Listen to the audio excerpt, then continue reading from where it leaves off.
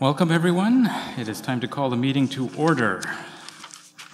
First, the meeting being held tonight is a public meeting held under the Planning Act.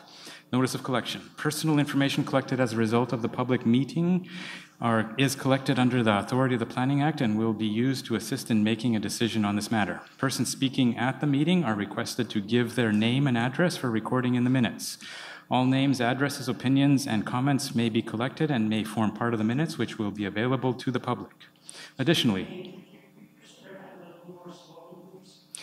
for you, I will do that, only because you asked. If somebody else asked, I'd tell them to go away. So far, essentially, I'll ask for your name and your address if you decide to speak, and because you're here and you're going to speak, you have the ability to challenge this in court. Continuing. Additionally, interested members of the public can email the committee clerk or the assigned planner if they wish to be notified regarding a particular application. Questions regarding this collection should be forwarded to the Director of Planning Services. Public meeting reports. The first portion of tonight's meeting is to present a planning application in a public forum as detailed in the public meeting reports. These reports do not contain a staff recommendation, and therefore no decision will be made this evening. Following presentations by the applicant, the meeting will be open to the public for comments and questions. Following council decision, notice will be circulated in accordance with the Planning Act. If a person or public body would otherwise have an ability to appeal the decision of the Council of the Corporation of the City of Kingston to the Ontario Land Tribunal, but the person or public body does not make an oral submission at a public meeting or make a written submission to the city before the bylaw is passed, the person or public body is not entitled to appeal the decision. So the fact that you're here, and if you're going to say something, entitles you to that right. All right, first meeting. Zoning bylaw amendment for 2777 Princess Street. May I ask staff if all notices have been given? Yes, through you, Mr. Chair, this is a public meeting for zoning bylaw amendment file D14-003-2023 for 2777 Princess Street. Notice was given in accordance with the Planning Act as detailed in the public meeting report. We have received 3 pieces of correspondence via email, which were included in the addendum to this evening's agenda. The purpose of the public meeting is for the applicant to present their proposal to the public and planning committee and answer questions from committee and members of the public. Staff have prepared a public meeting report summarizing the proposal. Feedback received this evening will be addressed by planning staff within a future comprehensive report once technical review of the application is complete and staff are ready to make a recommendation. Thanks. Thank you. Next comes the applicant. You have 15 minutes to present your information. And they're online. Yep. Thank you, Mr. Chair. Please go ahead. Oh, I can see my presentation up. Thank you very much. Good evening. My name is Sean Legere. I'm Senior Planner with RFA Planning Consultant. I'm the agent for this project. I was retained in November of 2022 to assist the owner in obtaining planning approvals for the proposed mixed-use apartment building at 2777 Princess Street. Both rezoning and site plan control approvals are required for this proposal. Tonight, however, is the first statutory public meeting for the requested zoning bylaw amendment. The owner is a numbered company, but he is a resident of Kingston and a local business owner. During my presentation, I will provide an overview of the site context, work completed, the plan itself, summarize the technical studies that have been prepared in support of the proposal, the City Kingston official plan, and the subject rezoning application. Next slide, please. For those not familiar with the site, it is known again as 2777 Princess Street and is within the urban serviced area in Kingston's northwest end. Its official plan land use designation is arterial commercial. It is currently within the special general commercial C2-17 zone. The site-specific provisions for the C2-17 zone permit a existing manufacturing plant and accessory dwelling house. However, these uses do not currently exist on site.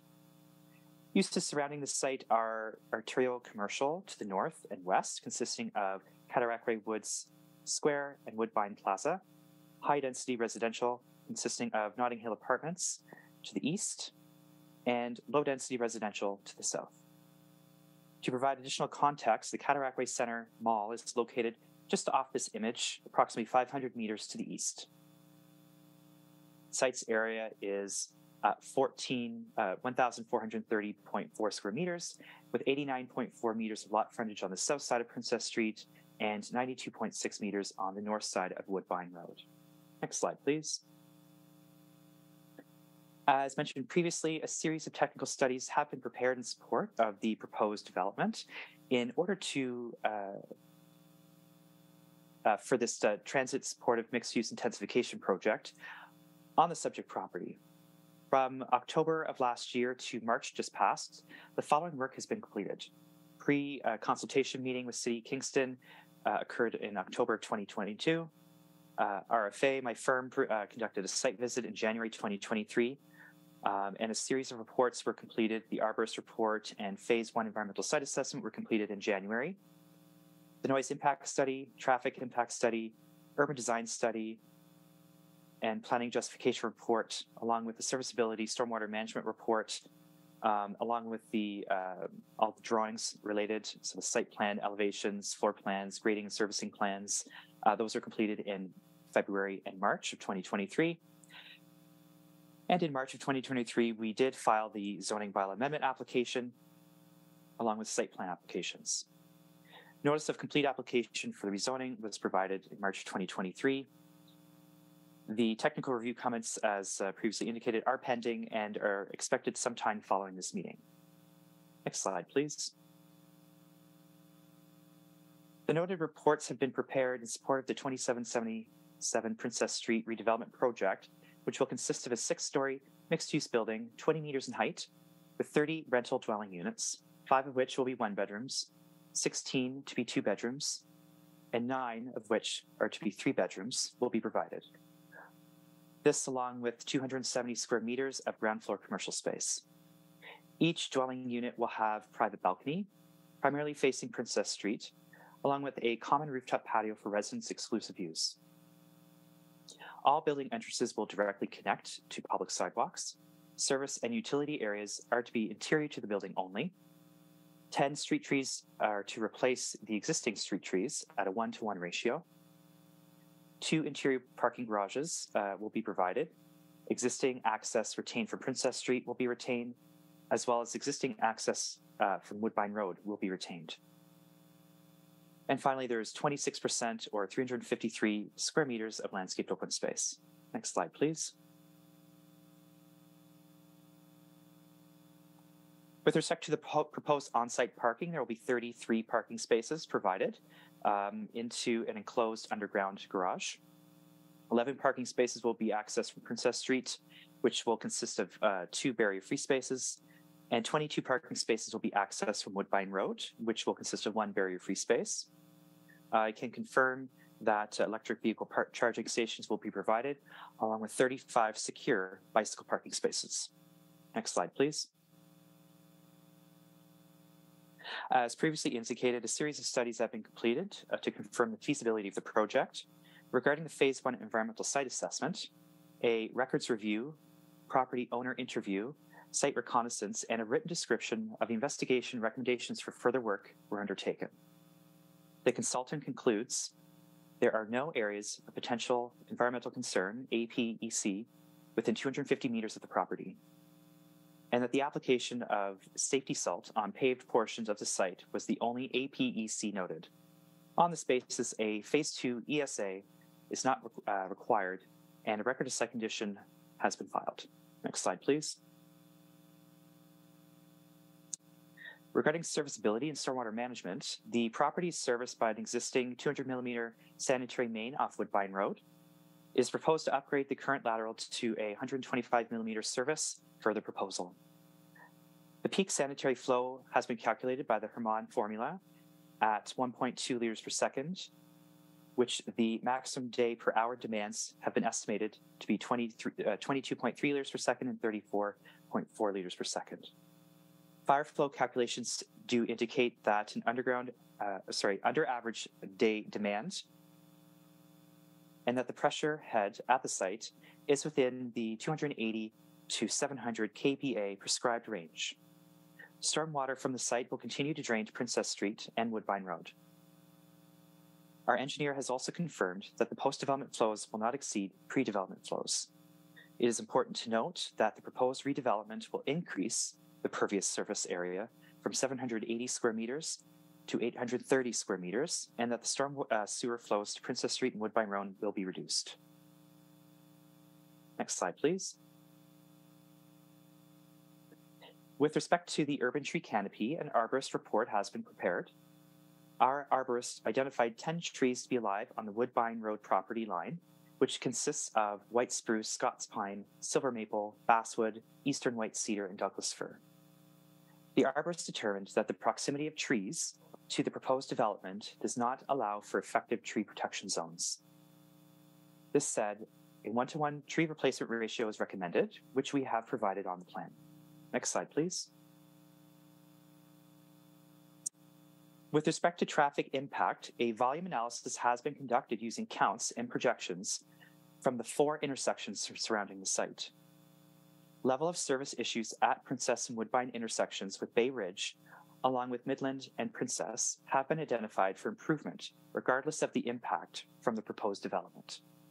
More specifically, the traffic increase from the proposed development will be 12 trips per hour, which is considered to have an insignificant impact to the existing levels of service on the road network around the site.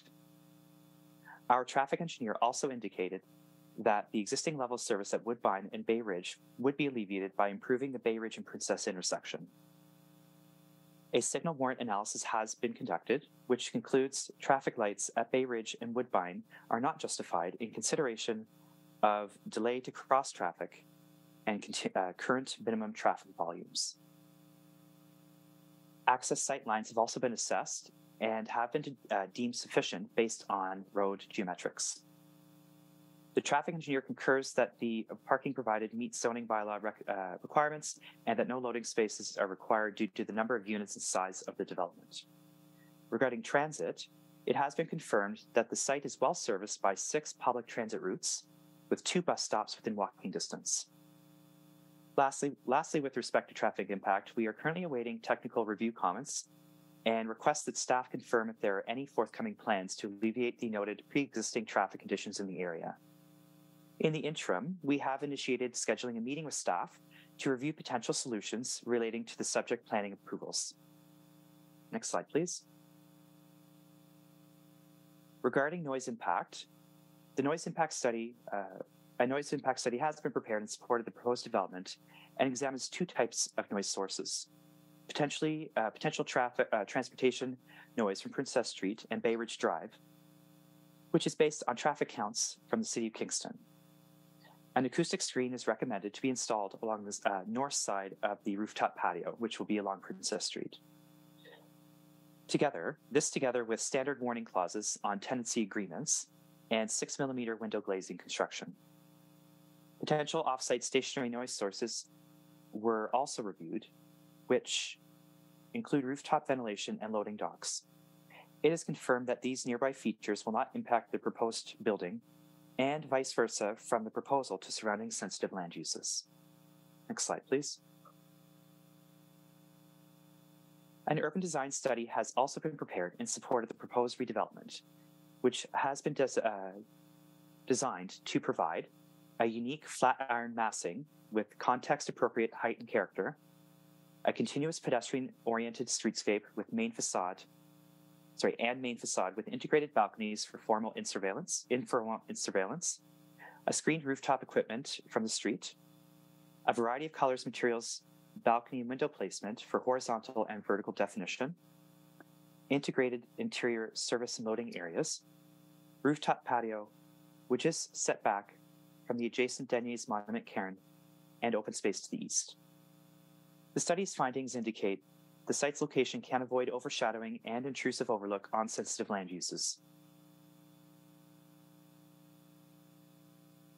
It can also provide a transition in height to 6 stories from the mid and high-rise apartments abutting to the east, being the La Hermitage West, which is 14 stories, and the Notting Hill Apartments, which is 8 stories.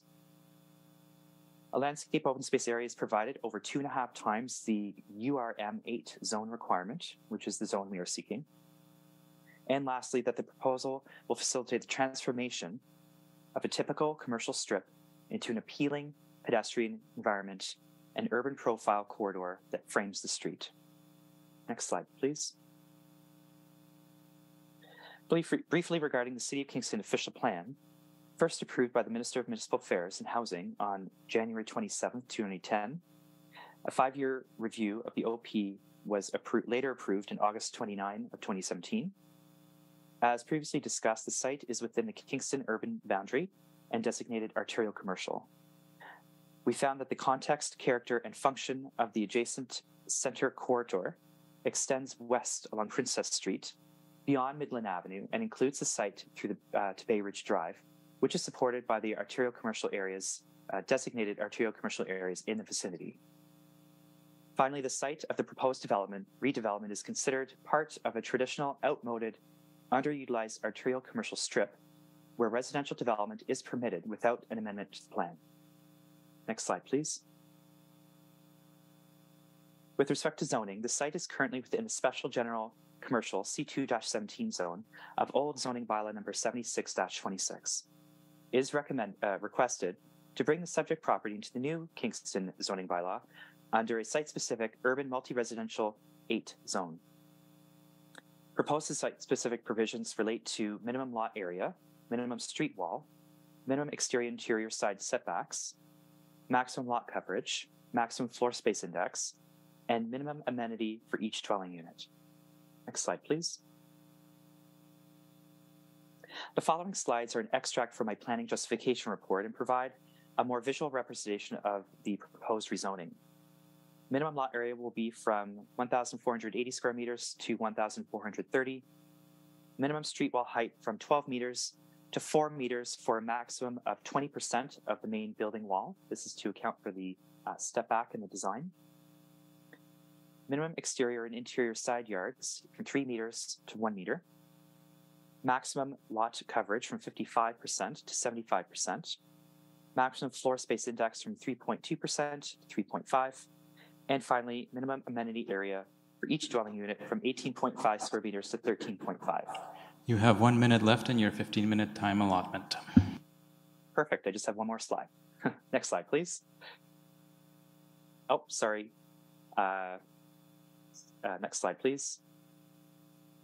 And one more, I think. There. In summary, the subject property is a lot of record with existing municipal water, sewage, and stormwater services. The proposed redevelopment is considered transit supportive, mixed-use intensification at the fringe of a stable residential area. 6-story height provides a transition from taller 8 and 14 floor buildings to the east. The proposed redevelopment's character, scale, massing, and materials are compatible with the context of the surrounding neighborhood. Site location can avoid overshadowing and intrusive overlook on citizen land uses. The proposal is informed by the density, arterial commercial, and urban design policies of the official plan and urban design guidelines. Proposed redevelopment rezoning seeks to bring the property into the new zoning bylaw and is consistent with the official plan with no amendments required. And lastly, facilitates the transformation, once again, of a typical commercial strip into an appealing pedestrian environment with an urban profile and corridor that frames the street. I'm here to answer any questions you may have. Along with me tonight is a representative from Ainley Group who can provide additional support regarding traffic impact for the proposal. Thank you. Thank you. So next we will go to the public and ask for any questions of clarification. We will begin with people in chamber and then we will move to people online. Once all the questions have been asked, the answers will be given all at once. Then council will have a chance to ask committee will have a chance to ask questions. So may I have the first person who would like to speak come up to one of the microphones, turn it on, give your name and your address, and you have 5 minutes to express your concerns.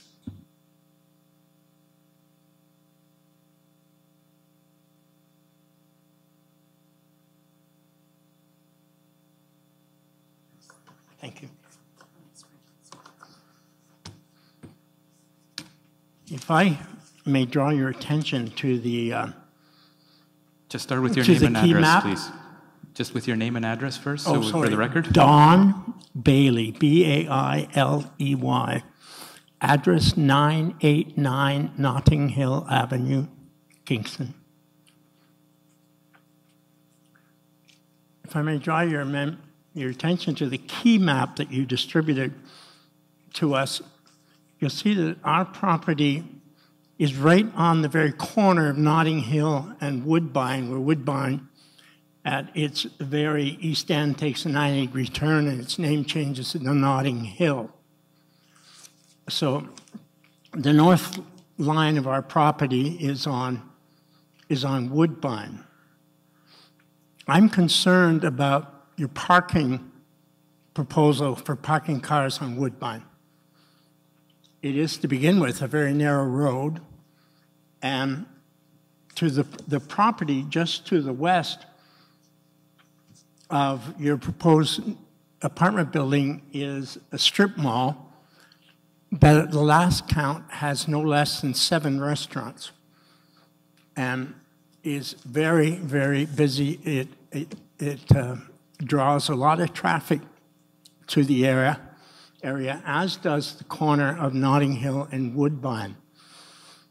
We can attest, since we've lived there for 35 years, that it's a corner where there is a lot of accidents.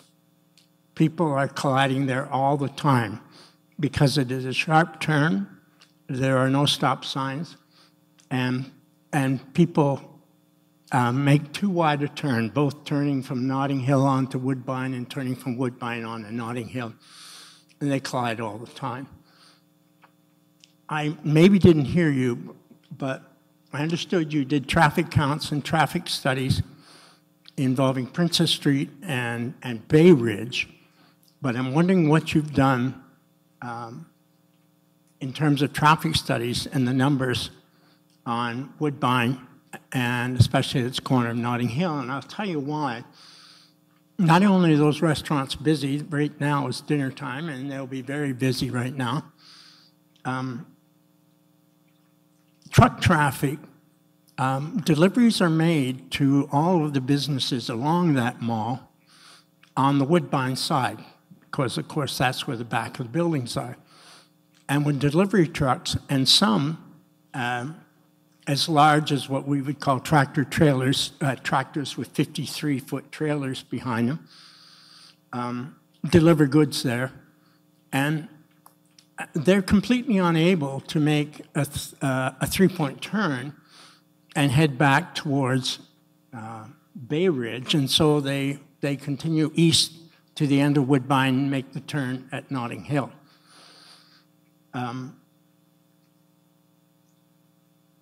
That happens not only with the larger trucks, but with the smaller delivery vans as well, and also the waste bins and recycling bins that belong to the businesses are also on, of course, on the south side, on the Woodbine side.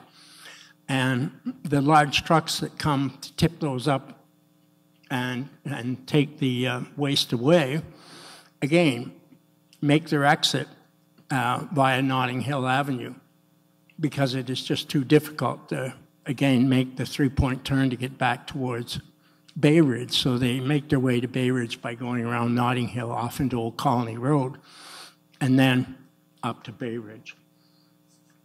And your proposal is, I believe, for 12 parking spots along the south side of Woodbine. Was I correct in that? I don't know if the planner can hear me. If you put 12 parking spots, parallel parking spots, along Woodbine, you're creating, I believe, a legitimate danger. And it's also an area that's busy for students, primarily because of Holy Cross Secondary School, which is on Woodbine, on the west side of Bay Ridge. And the students who live in our neighborhood make their way up to that high school by bicycle, by foot. 30 seconds. Along, thank you, along Notting Hill Avenue and then along Woodbine. And they don't always use the sidewalks, especially the cyclists.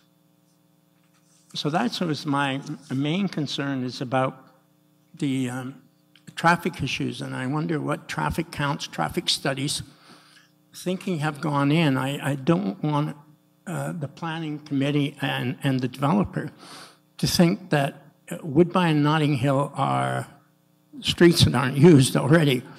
They're both very, very busy streets and have a lot of truck traffic. Thank you, Mr. Chair. Thank you. Anyone else in chamber would like to speak? Yes, please come up to the microphone. So please give your name and your address, and 5 minutes to go. Okay. My name is Stephanie Holmes, and I'm at 958 Dawson Court. I concur with my neighbor that the traffic is definitely going to be an issue, and I would also like to just add to that when you try to bike around there, it's very hazardous. They park, people who work in the existing mall park along the back, and I'm pretty sure that's what will happen with this one. One of my main concerns is that we really need to, as a city, look at our community balance. I think we really do need to look at the balance between development, the people who live in that area, and the environment. And what I see with this proposal is a great deal of congestion, a great deal of more concrete, more pavement, when we need a residential area, yes, with development, but not congestion. Not where, as soon as I go around the corner, I'm confronted with all this concrete and lots of traffic. I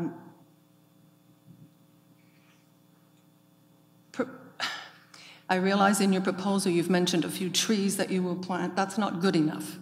When you say greenery, and Kingston prides itself, apparently, on environmental sources of like replanting and so forth, we don't have that, and we're going to have a limited sky around that area. We already have 2, 3, 4 huge buildings in the vicinity, and I just don't think that this is necessary in this area. We're just adding to the congestion, we're adding to traffic, we're adding to hazardous conditions. Yes, we're in an urban area, and I think in an urban area, we need to have balance. And I don't see that as I'm driving around Kingston's urban areas. We're constantly building. And yes, I am very aware that we have a housing issue, but there's lots of land that is not going to encroach upon the existing members of the urban area. We have a lot of retail and malls that are empty. There are places that need to be leased. I just can't see how we are going to do balance when we just keep adding and adding more and more mortar and pavement. I think the other thing is that we really need to address, we hear it every day, well-being.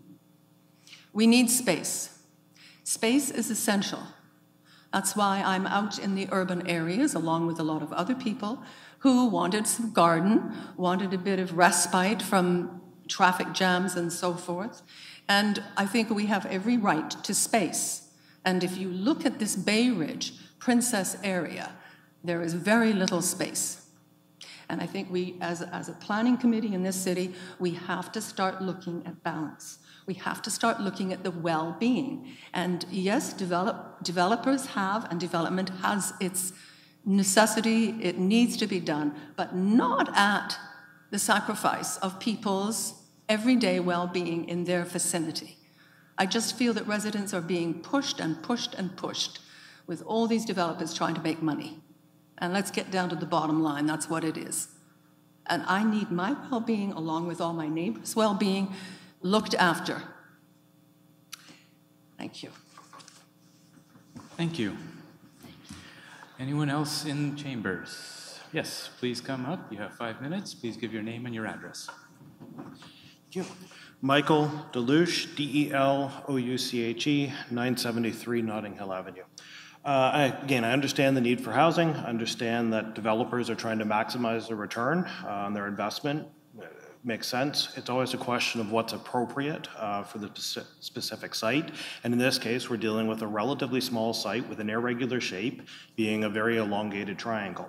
So 6 specific points. Number 1, the maximum lot coverage is proposed to be somewhere in the 70 to 75% range. Even with the change to the URM8 designation, it's normally 55%. This is not downtown. It is not Williamsville. This is Bay Ridge, and that 55% is a significant difference on a lot this size. Number 2, the exterior setback is proposed at 1 meter instead of 3 meters, especially along the Woodbine side.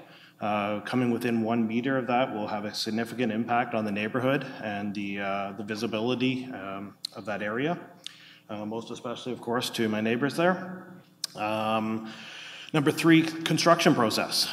This building is not going to go up quickly, and when you've got 70 to 75% lot coverage and very small setbacks, the construction is going to encroach upon the neighborhood. I can't imagine how they're going to build within a 1 meter setback without closing part of Woodbine Road for a lengthy period of time. Where, again, all those construction workers going to park? Where do they have for laydown area? The neighborhood is relatively developed. There's not an open field somewhere that they can just use for laydown or equipment. So that construction process at these proposed numbers will have a major impact on everyone in the neighborhood for a substantial period of time. Number 4, parking. So there's access proposed from both Princess Street and from Woodbine into the garages. Typically garages have an automatic door that's shut down, usually require some kind of activation. So quite likely you're going to have vehicles stopping, waiting for the door to open, which again is going to impact traffic and increase the risk of accidents. And in terms of parking, currently the business there, Talek Martial Arts, is extremely busy. Even setting aside all the plaza and the neighborhoods, which I appreciate is really almost a separate matter, but only allowing 3 commercial spaces for, depending on the nature of the business that goes in there, what's going to end up happening is those people end up parking on that corner, as we that live in the neighborhood frequently see, and that increases accidents. The neighborhood is going through a resurgence with lots of young children. Kids are out on bikes, out on skateboards, and it could become very dangerous for them. Sorry, that ties into item number 5. And then number 6, trees. So currently there are trees on the Woodbine side of the property, and my understanding is that those would be removed in favor of trees on the Princess Drive property. So instead of having greenery on the south side facing the neighborhood, you're going to end up with a massive concrete wall. So that's something I think needs to be evaluated. So, I mean, this change, again, going from a C217 to the more modern URM8, on concept seems to be a reasonable step based on the city and past projects. It's just the extension beyond some of the base requirements of the URM8 are excessive, given especially the property and the configuration that it's in. For those in the neighborhood, this will make a substantial change to our living and increase the risk to ourselves and our children with traffic and congestion. Thank you. Thank you. Anyone else in council chambers? Okay, seeing none, we'll move to online. Is there anyone who would like to speak online? For members that are joining us virtually, you will find a button at the very bottom of your screen with a little yellow hand. You'll press that and I'll be able to see that you are wishing to speak. Sorry for the feedback there. I see Robert Johnson, Mr. Chair. Mr. Johnson, go ahead and please give us your address. You have 5 minutes. Well, I didn't prepare anything. I live at 941 Woodbine, which is to the west of Bay Ridge Drive, so I'm not close to this proposal the way some of you who have spoken are. But I'm really concerned about the intersection of Woodbine Road and Bay Ridge Drive. The traffic there is really, really bad now, getting worse all the time. We don't need any more. That's my main concern. And it's an important one. Thank you. Thank you. Anyone else? I see Ron Litfauer, Mr. Chair.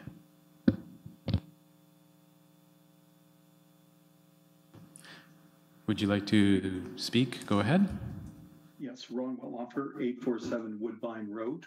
I have two items or two concerns that have already been shared, but the parking is a serious issue along Woodbine as it is. This will just make it even worse.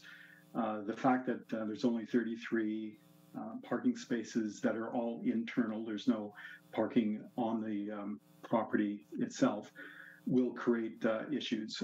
In fact, there's 64 bedrooms in the proposed development, and I don't think 33 is reasonable.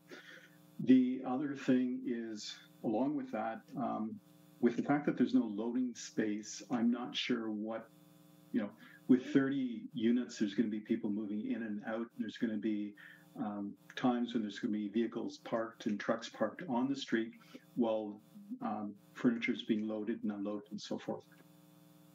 The other concern that I have is with the construction.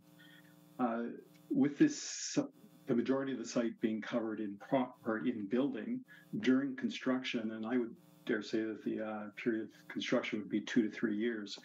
I'm concerned where the laydown space would be and parking for the construction vehicles, the workers, and so forth. And I can just see that either Woodbine or a section of Woodbine and or Princess will have to be closed for the duration of the construction. Thank you. Thank you. Is anybody else out there who would like to speak? I'm seeing no movement, Mr. Chair. Thank you. So we will move it back to the applicant to answer the questions. Mr. Leger, go ahead. Thank you, Mr. Chair. I was trying to take notes at my best here, and I've circled items that I can respond to. As I said, the traffic engineer from Ainley Group is here this evening to help with addressing that item. I'll just take a moment though and so he can just continue on after me. I just want to clarify a couple of items. We are not proposing parking on Woodbine Road, so I just want to clarify that. Everything will be on site. There was a comment about more concrete. I did indicate in my presentation that we'll actually be increasing the existing pervious surfaces on the property. So I did indicate that during my presentation. I want to provide that clarity. With respect to construction, certainly so tonight we are here to speak to the rezoning application for a statutory public, or first statutory public meeting. That is typically brought forth at the site plan control stage. So it's definitely an item that will need to be brought forward to that time. And certainly I've made that note, being the size of the property, the points are very well taken. So I will definitely bring that forward, and I'm sure staff will as well. With respect to loading, with respect to the provisions of the new zoning bylaw, loading space is not required. And I do apologize for not indicating during my presentation, but there is a lay-by that is proposed any loading and serviced garbage, for example, will be accessed from the lay-by. So they'll essentially sort of come in and then drive right out in that fashion as a lay-by would function. And so that has been provided. So I just want to provide that clarity. And so there's a lot of discussion. I think it's very well known that there are some traffic volume issues in the area and some other similar type issues. So I'll turn it over to our traffic engineer, Mohammed from Ainley Group. And Mohammed, if you could try and add to what I already indicated during my presentation and help to answer some of these questions. Hello. Do you hear me, everybody? Yes, and could you correct your name on your thing or give us your full name, please? Sure. My name is Muhammad Ramezani. I'm Senior Transportation Engineer with Ainley Group. As for the notes from the residents, I'm almost agreeing with in regards to transportation and traffic with the notes that they made. In fact, it is in line with what concerns city staff they had during the meetings we have with them, and they already mentioned all the existing traffic issues on the nearby intersections. And so I'm going to answer the questions per my note one by one. So the traffic count were collected for all the intersections. So it's not that only it was on Princess, and it was even conservative, and then few intersections away data were collected. But again, it should be noted that the level of service of several movements in these intersections are already poor. So we are talking about level of service of the E and F already. So regardless of this development, there is an existing condition issue, and when we apply the growth rate, it's going to be more problematic unless there are some actions to be done. So it is noted not by the city staff already. And going back to the number of the trips generated, I want to highlight this. Due to this residential area, we are adding only 12, I repeat, only 12 trips in the rush hour, in the peak hour in the afternoon. And we should note that this is not a new development. In a fair study, I have to deduct the number of the existing traffic, because currently there is a sport facility in this taekwondo area that it was used. And if we want to consider that for the evening time, following ITE, which is our reference for the trip generation, we are not adding more and to the traffic generated by this property, even though the traffic impact study calls for 12. So maybe we are balanced how it is currently when considering that the sport facility is in operation and after that. It was clarified there is no parallel parking on a street, so there will be no issue from that point of view. So all existing conditions will remain the same, of course, and this development will not have any significant impact from transportation or traffic point of view. I want to, there was a note about the garage door opening and closing. While it would be the same as any other garage door if there is any, while I don't see it an issue, but it will be like any other home that has a similar facility. It wouldn't be different. If you allow me to go through the list, I mentioned about the sport facility, the existing traffic, and I mentioned about the 12, it is in the afternoon. I talked about the parking, it was answered about the loading. Yes, loading and unloading will happen, and there is a lay-by, and there are available, while there is no dedicated space, there are plenty of the spaces that they can use to do loading and unloading on ground floor as well. The parking, number of the parking, we have provided more parking than requested per the pre-consultation note that we received. So, and it is mentioned that it is adjacent to the very well-served transit area. Intersection traffic concerns, it was mentioned, we are agreeing with the residents, and there should be other solutions and other discussions about that. I don't think it is related to the property. We are happy to help if we can. And I believe I answered, please help me if I missed any question, Sean. I believe I answered all of them. I think one of the questions that was asked was that there was perhaps not enough parking put into the development and that it would spill over onto other roads and cause problems in busy strip malls and stuff. Can you comment on the number of parking spots that are provided on site and why they would be enough or not enough? There are two parts of that. One part is per the numbers provided by the city as a minimum, we fulfill that, and I believe we are one spot more, if not more than that. So that is one note that I can add in that regard. But the other note that I can say is having properties that they are well served by the transit and being in walking distance with the multiple bus stops and multiple bus lanes. That is the one basically changing the equation.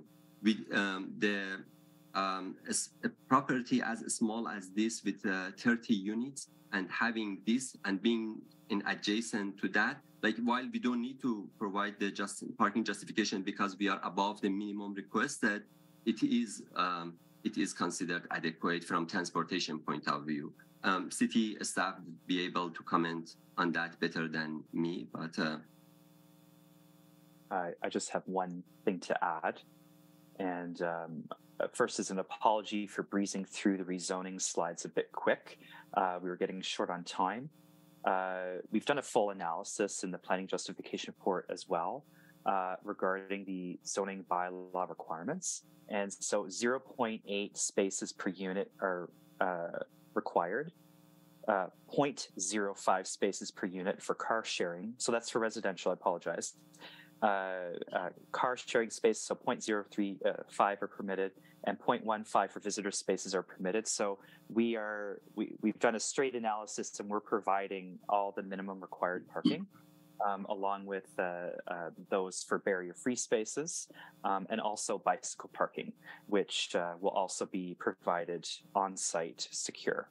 So I just wanted to clarify that we have done a full zoning bylaw analysis, and we are providing the full requirement. And the last point before I end, even I mentioned it, but I want to highlight the traffic impact study. It shows that we have a very minimum number of the new trips generated, but that is not included or credited for the existing facility that currently does exist. So we can really say that this has no significant impact on existing traffic. And I acknowledge that the level of service currently on nearby intersections is not desirable. Thank you. Thank you. I think there's a few other missed questions. There was talk about children's safety with the increases of the space that's taken over, the need for more trees, the movement of trees from one side to the other, resulting in a concrete wall to many residents. And can you comment on any of those three?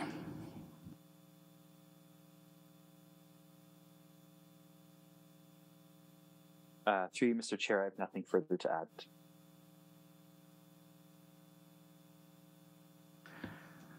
Okay, I guess we'll move to the committee then. Questions from the committee for clarification or concerns? Councillor Rosanek, go ahead. Thank you, Mr. Chair. I do have several questions, and I thank the members of the public here for asking several of them. I guess to start off is basically the greenery is like my one concern. I have some concerns with that, and then also traffic. So I don't know where to start. So I might as well start with the traffic, the in and outs. So where would deliveries be with Uber, Amazon, Skip the Dishes? Would that be? Do you envision that to be off the Princess Street side of things versus the Woodbine Road entrance and exits? Yes. Okay, so that's where the deliveries are off of Princess. That's the one thing I like about this development is that you are utilizing Princess Street, whereas the Notting Hill apartments, didn't. I just wish that all of the parking in and out for this complex was off of Princess Street so that we don't have the concerns we've heard from the members of the public that actually live there for, squished Woodbine Road. Let's see. And then say Uber or one of those delivery places, like they try to exit the apartment from Woodbine Road. Are the back doors along Woodbine going to be locked, so it would only be tenants that would be able to go in and out? The architecture and the design is a way that the access from Woodbine goes to the basement, so there is no need of that vehicle entering from the Princess Street to exit from the other side. They will exit from the Princess Street. Okay, all right. So it would all. Sean, correct? Okay, so it would all be from Princess Street then. So okay, yes. That's good. And that's good. One more note about the access. The access from the south does exist at the moment. There is currently two. We are not adding a new access to the Woodbine. Okay, thank you. Through you, Mr. Chair. In your diagram, you know how you have on the ground floor that long structure? You know, at first I thought maybe that's where parking was, but then when I zoomed in to our agenda package, it looks like that's just a long hallway, is it, on the ground floor that faces Woodbine Road? Is that what that long structure is?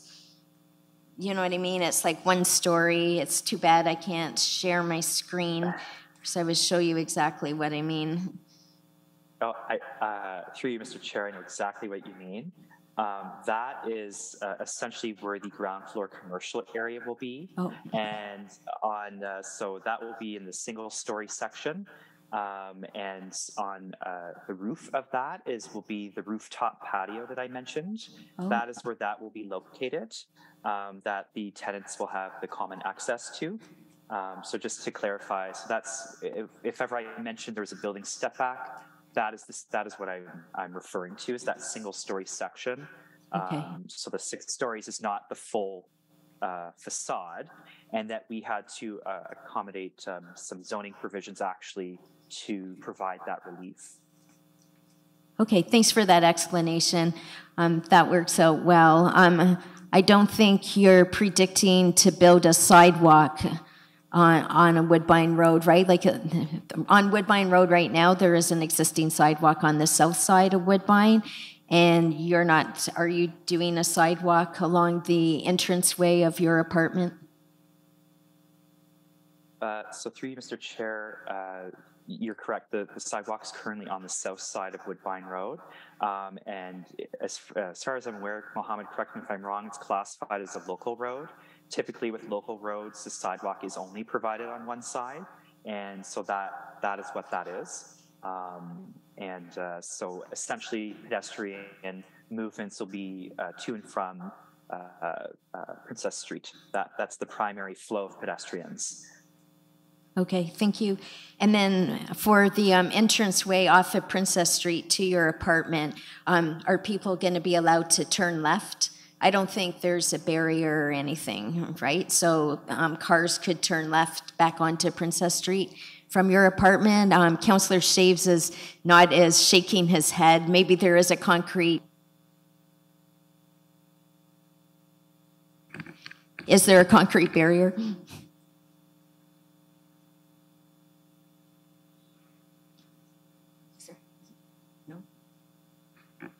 No? Okay. Mohammed, maybe if you clarify that. I do see one on my aerial imagery here, but I'm not sure it goes all the way to the site, where I do see a central turn lane. Okay, thank you. Sorry, it's been a few months since I've been to the site, so I didn't... Sean, I lost my connection for a second. Were there a question for me or no? It was, we're trying to confirm how far the central median extends from the Bay Ridge and Princess Street intersection. I think Mr. Barr has the answer. Mr. Barr has the answer. Please go ahead. Thanks, and through you, Chair. The concrete median on Bay Ridge Drive only extends from Princess to the top side of Woodbine, so it doesn't go through the intersection. So right now, that intersection of Woodbine and Baybridge is an all-movement intersection. Okay, and thank you, and through you, Mr. Chair, to Mr. Barr. What about Princess Street? I think I just heard you say Bay Ridge Drive. So on Princess Street, someone's turning left, like a delivery person out of the front doors. They can still turn left? Yes, that's correct. Okay. In front of this site, there is no center median. There is a center left and right turn lane. So there are 2 lanes of traffic on this section of Princess Street in front of the site that go east or west. And then in the middle is that center turn lane where people can make left-hand turns into either sides of the plazas. Thank you. If I may, in our analysis, it's not allowed, and they need to turn right only. And if they want to later make the move to the median and select to turn left, they can. But the only allowed movement is turn right exiting the property. Okay, thank you very much. For you, Mr. Chair. So we know that there's going to be 3 commercial parking spots. How many for visitors?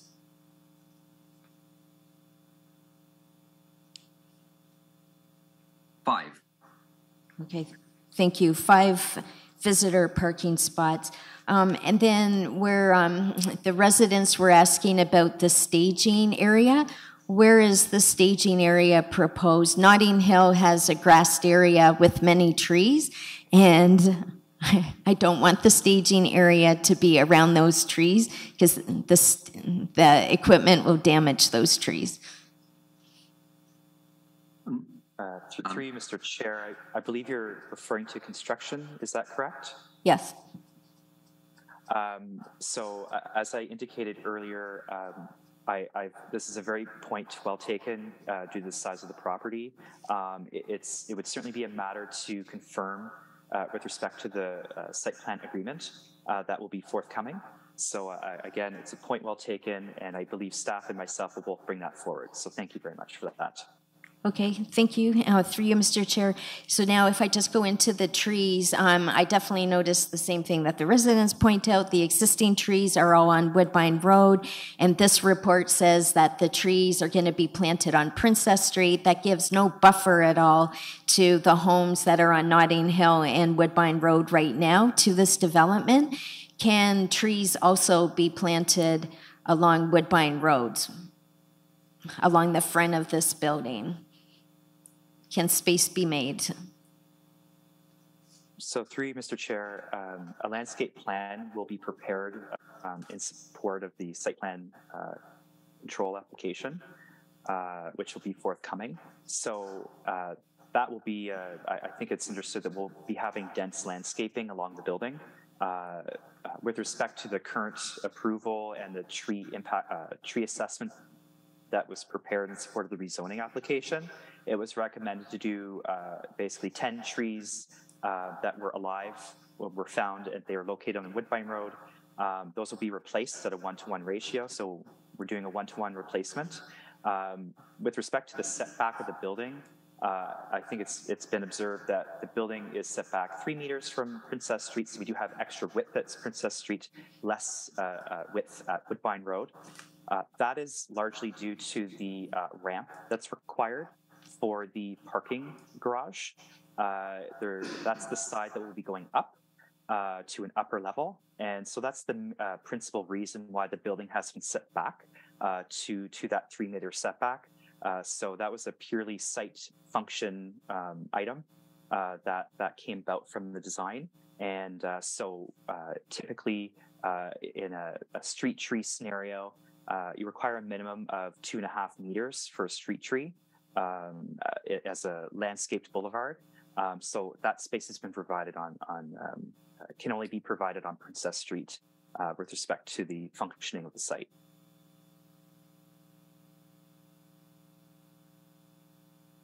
Through you, Mr. Chair, that's disappointing to hear. I I just want to go on record to require at site plan underground sprinklers for the trees that will be planted wherever they're planted. And also Talix has a lot of cedar hedges and like that are shaped like bushes. And I think we need some bushes to go into this landscape plan, not just 10 trees, especially since some of the trees, they're not old growth trees, but you know, like they're pretty well established. They look like they're 30, 40 years old, right? So 10 little saplings isn't really gonna cut it. Thank you. Thank you. Anyone else from the committee? Councillor Glenn, go ahead. Thank you, and through you, Mr. Chair. So thank you, Councillor Osanik, for asking several of the questions that were on my mind, but just a quick couple of follow-ups. So with regards to the commercial parking spots, how did you decide that 3 were going to be sufficient? What sort of businesses are you envisioning that will be on this ground floor that will only require 3 commercial parking spots?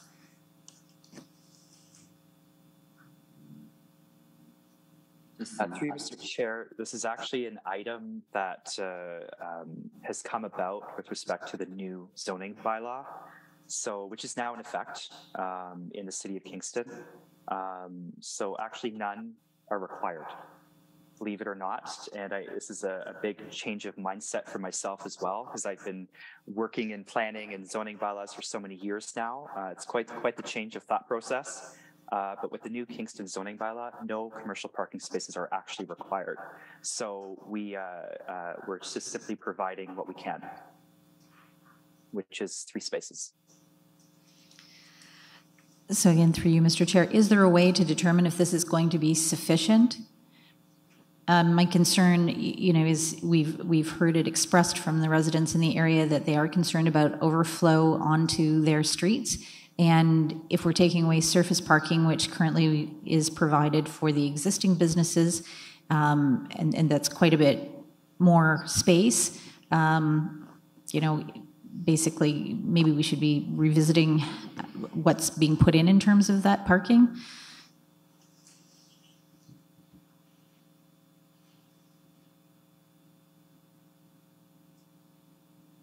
Through you, Mr. Chair, were you looking for a response? I'm sorry, wasn't sure if there's an actual question there.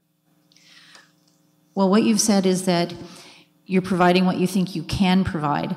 I'm asking about the sufficiency of the parking and if there's some measure or means of doing that. So whoever is kind of capable of answering that question in terms of what would typically be expected in other areas, or because again, I am echoing the concerns of the residents about overflow parking onto their streets. So typically, if there's insufficient parking provided, a parking justification study is requested, and to more in-depthly assess needs and other similar requirements in other municipalities. So that's something that could be done as a typical study. It's my general understanding, and I would please call upon my colleagues at the City of Kingston to confirm the intent with the new zoning bylaw.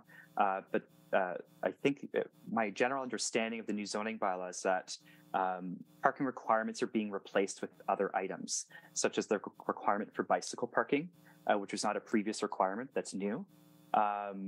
We are also in proximity to transit. And there's car sharing spaces that are required. So these items have been replaced with other items in the sense that I think the general understanding is we're trying to shift things to a different way of providing sufficient parking. So I see James has turned on his camera. I believe hopefully he has something to add to that. I saw Mr. Mazani first and then Mr. Barr.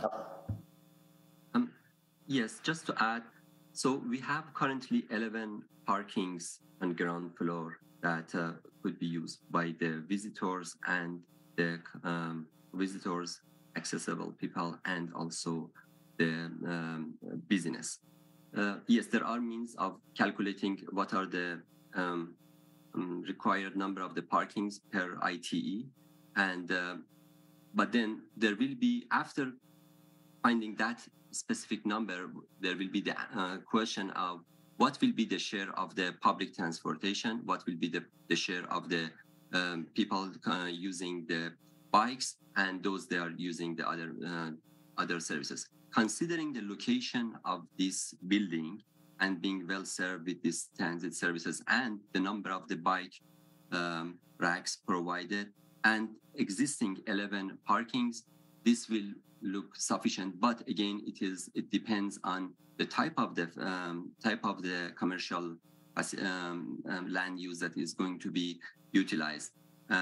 But based on the assumptions made and reviewed by the owner, the number of the parkings, considering all of the transportation facilities around, looks sufficient to us.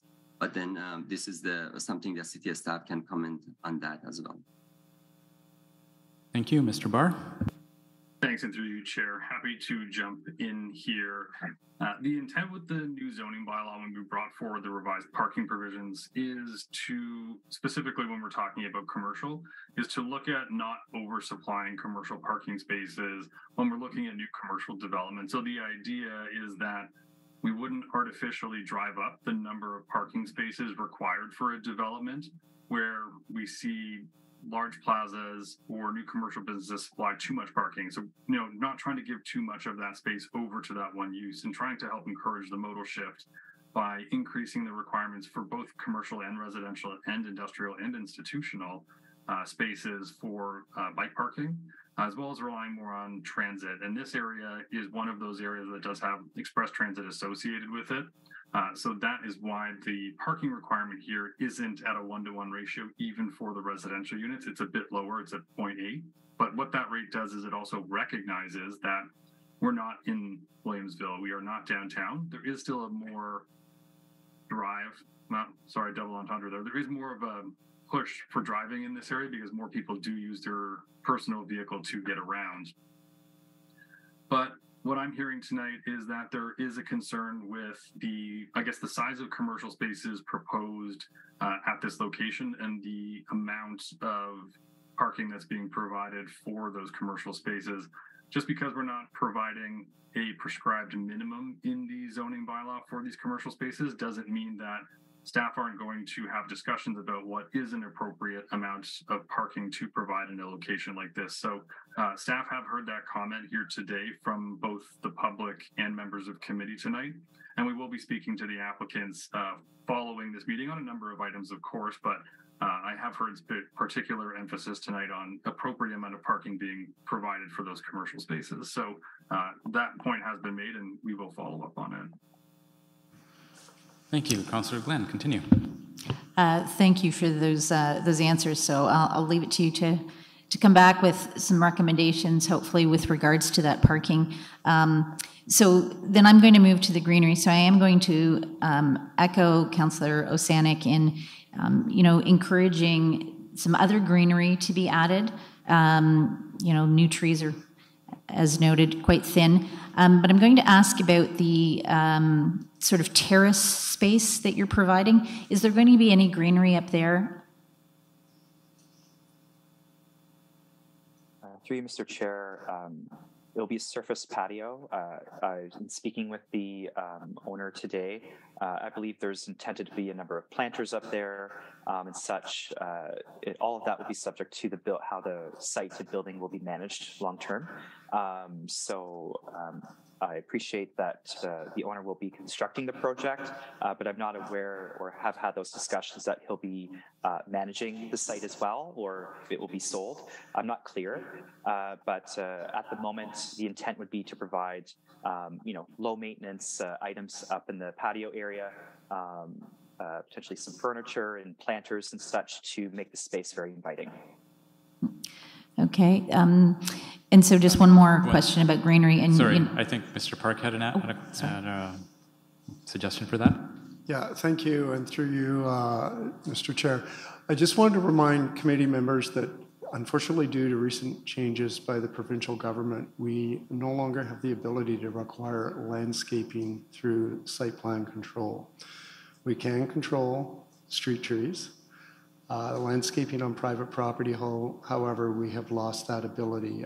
We will, of course, work with the applicant to make sure that we can encourage them to do that, but we can no longer make it a hard requirement, unfortunately. Thank you. Continue, Councillor Glenn. Thank you, Mr. Park. I appreciate the clarification. So I am just going to ask for some further encouragement to add greenery wherever possible.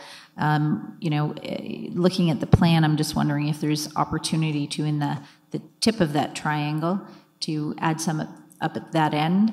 I don't know if that's a possibility, but just an additional thought, and I'll leave it there for now. Thank you. Thank you. Councillor Shaves, all yours. Thank you. I want to beat this little dead horse a little bit in regards to parking and garage. I've heard two different things in regards to parking garage. I just want to get clarification. I understand 2 floors. Are both these floors going to be interior and secure? For clarification. Mr. Chair, yes. So yes. So all the parking is interior and secure? So there's no surface parking? Okay, because I believe Mohammed had mentioned there were ground floor parking. In regards to the commercial, which is the first floor, are you aware at this current time how many units there's going to be? Is it 1 unit or is it going to be divided? It's essentially intended that the current tenant, being the martial arts use, will return to the site. Presumably, they'll need the whole space. However, that's subject to future discussion with the owner. Okay. So going back to your answers, my first question in regards to the 2 parking levels being secure, how would a visitor or a visitor to the commercial find parking if they're both interior and secure?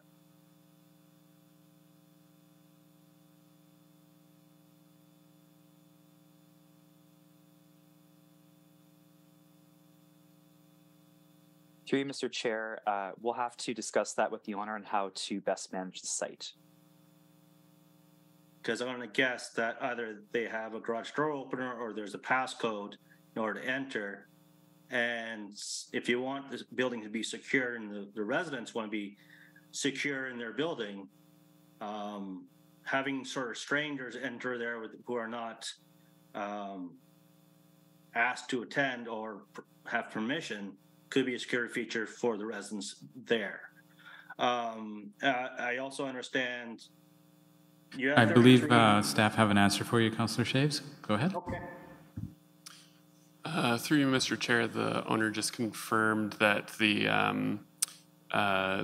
underground parking is going to be secure, and then the above ground parking accessed off Princess Street is intended to be open. Thank you. Go ahead, Councillor Shaves. Okay, so the upper level ground floor is like surface parking, to confirm? Yes, that's what was said. Okay, thank you. We do have according to proposed, 33 parking spaces, I believe 11 on the surface parking. I'm not sure how that's going to be divided between residential and commercial.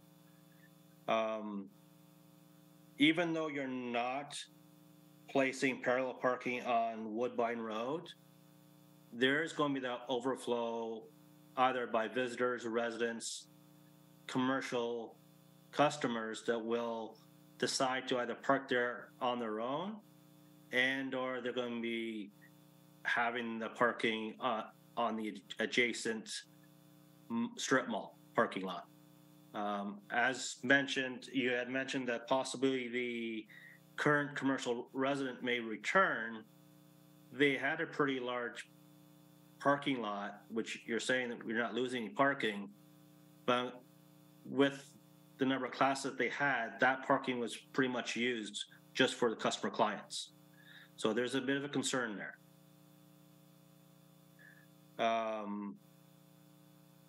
So in regards to the number of parking, could you share how that's going to be divided between resident, car sharing, visitor, and commercial?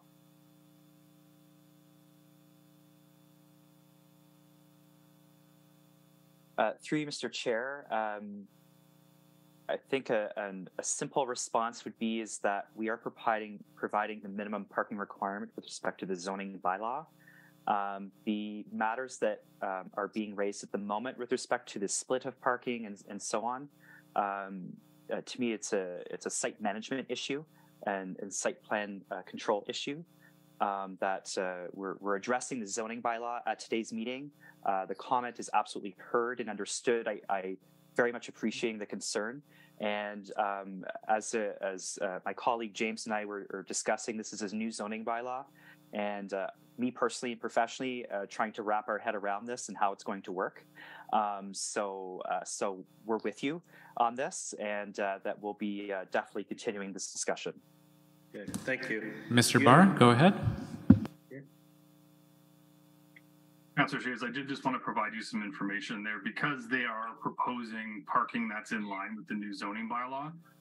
The report that came in from Mr. Leger did detail all of that in there, and it is on the drawings. So I'll just give you a quick breakdown of what that looks like in terms of numbers. So they've got 30 dwelling units proposed here. They need 24 for the minimum parking requirement for the residential units. They need 1.5 for their car share spaces, and they need 4.5 for their visitor spaces. So sum total that all together, they need 30 parking spaces for the 30 units. That's essentially kind of how that works out at the end of the day. And then they're also providing 3 parking spaces for their commercial. So the building in its sum total for the commercial and the residential spaces that are there have 33 spaces proposed. So that's currently what has come in with this application. Just for clarification, Mr. Barr, there are 33 residential units in this proposal, not 30? I'm looking at 30 in the site plan. So I've seen 30 residential units proposed here, 5 1-bedroom, 16 2-bedroom, and 9 3-bedroom. Okay, because I believe somewhere in the report actually mentioned 33. There are 33 parking spaces. If that's in the staff report, we may have misspoken there, so I apologize for that. We'll clarify that for you, Councillor Shays. Thank you. In regards to the bikes, Ed had mentioned, well, it was shared with me that there's 27. So you're saying there's 37 long-term bike racks. Are they secure? And are there also short-term bike racks?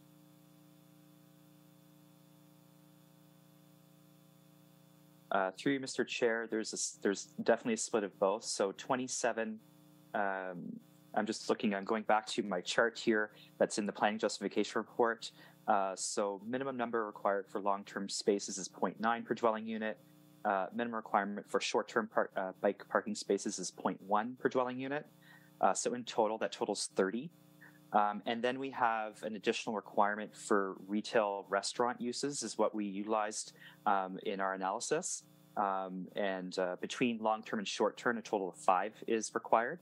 And so we are providing the full requirement of 35 bicycle parking spaces. Those that are, as clarified by the owner, those that are located in the lower level parking area will be secured, and those that are provided in the upper level parking area will be more easily accessible. But of course, with the bicycle parking space, there's of course the opportunity to secure bikes individually as well. Okay, thank you. You mentioned in your presentation, or it was in your presentation, that the building would be 3 meters from Princess Street. Now, to correct me if I'm wrong, that's 3 meters from the front lot line on Princess Street, which I asked a question about the distance from the sidewalk, and I was informed that it was actually 7 meters from the sidewalk to the building. Am I correct in that? City staff, go ahead. Yes, through you, Mr. Chair. So that was a clarification from myself to Councillor Chaves. The distance from the building to the front lot line is about 3 meters, and I provided a rough calculation from the front lot line to the sidewalk is about 4 meters. So therefore, the building would be about 7 meters from the sidewalk. Thank you, Mr. Pedgie. Go ahead, Councillor Shaves. Thank you. Now, I'm just wondering about green initiatives. As you're probably aware, I'm hoping you're in support of, the city has declared a climate crisis, and we're trying to do what we can to reduce our carbon emissions and be carbon neutral. I'm just wondering, what initiatives are you taking in order to have this building to be carbon neutral? You mentioned about green space on your common area on the first floor. Is there anything for the roof itself? Are you having, like, how are you energy efficient will the building be?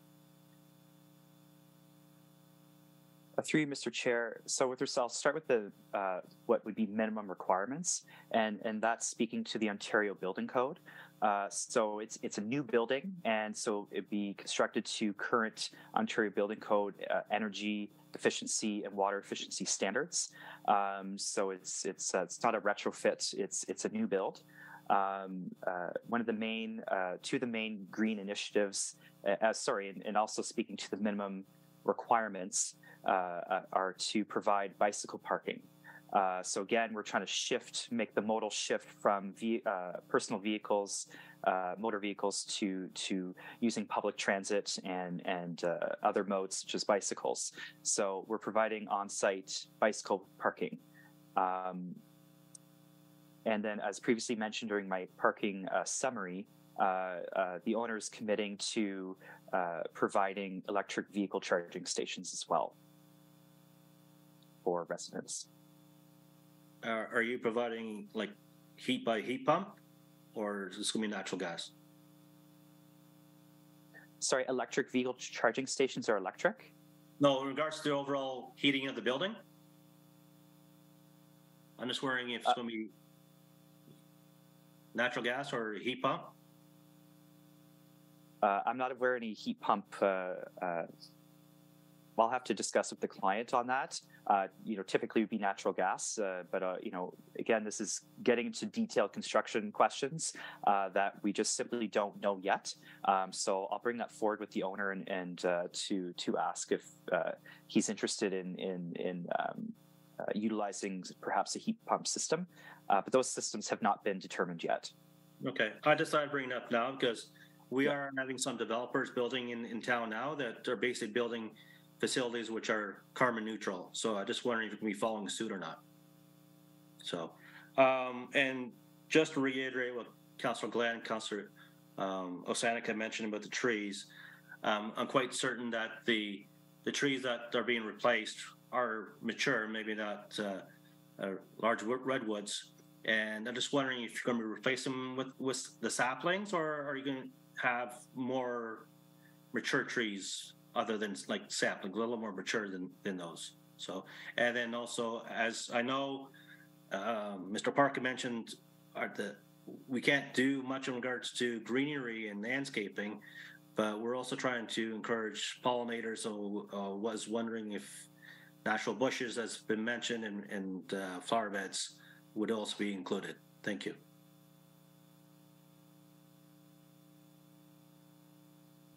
Thank you. Would anybody else like ask any other questions? Councillor Janani, please go ahead. Most of the questions have been asked, but especially about what green features it was going to have, or if it was net zero or using new technologies. But I had another question. Somebody mentioned a number of accidents there. I don't know if we can have these numbers or if we have access to, like, do we know what the official number of accidents are in that area compared to similar areas possibly? Through Mr. Chair. Oh, sorry.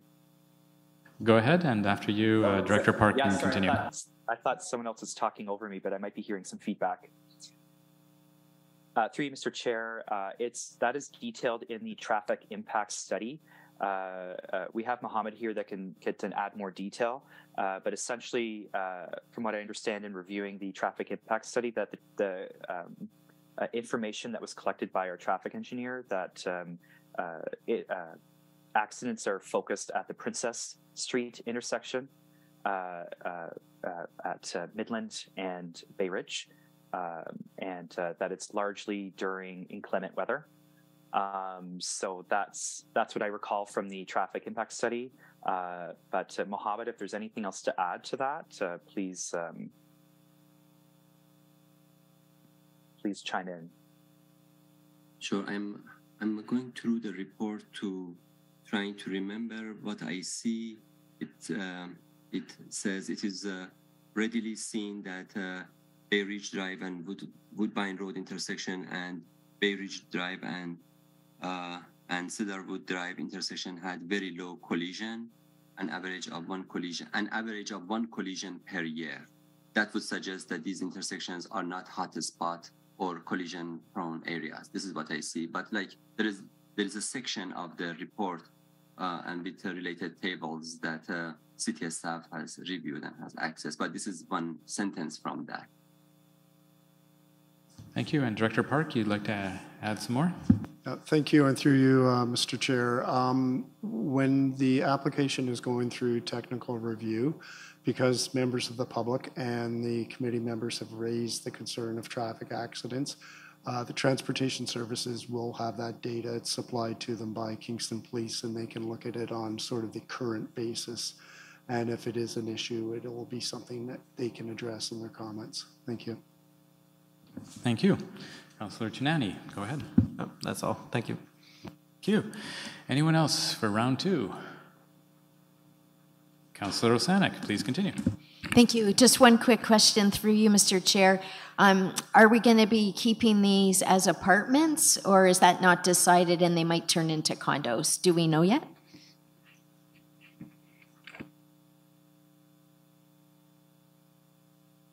Through you, Mr. Chair, this is being proposed as a residential rental apartment project. So that's all the information we have at this time. I'm not aware of any contemplation of converting this facility into condominiums at this time. Thank you. We need more rentals, so thank you. Councillor Shaves, round two, go ahead. Thank you.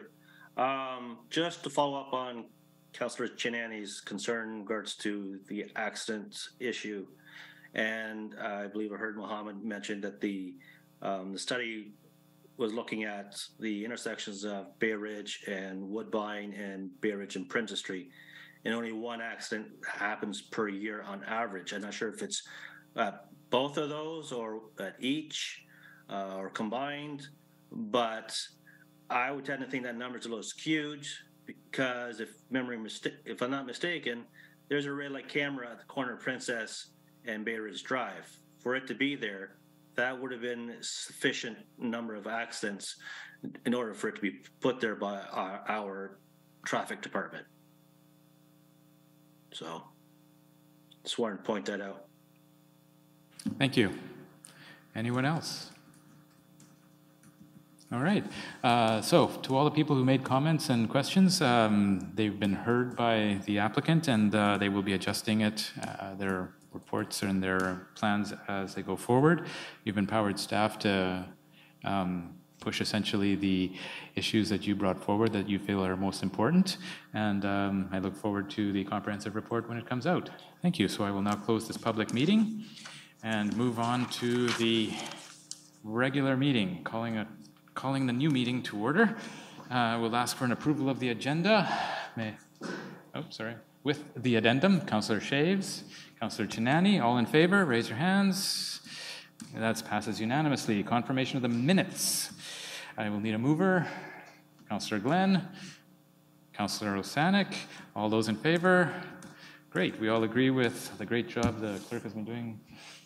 The closure of pecuniary interest, not to worry because there's nothing else to do. Delegations, there are none. Briefings, there are none. Business, there are none. Motions, there are none. Notices of motion, anybody? None. Other business? None. Correspondence, well, we got that. Date of next meeting is May 25th at 6 p.m. 2023. Now I would like a motion to adjourn, please. Councillor Glenn, Councillor Osanek, all those in favor? And we are adjourned. You may all go home now and enjoy this last little bit of sunlight.